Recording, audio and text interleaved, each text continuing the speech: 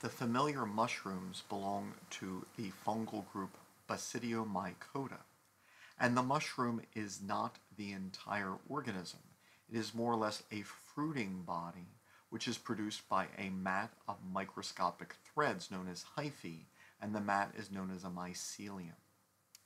The Basidiomycota typically form mushrooms, although some forms are unicellular, and some refer to them as yeasts, although most yeasts belong to a different fungal group, the Ascomycota.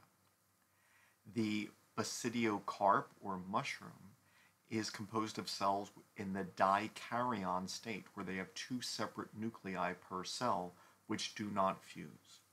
Within the Basidiocarp, nuclei fuse to form diploid cells, which then undergo meiosis, producing haploid basidiospores.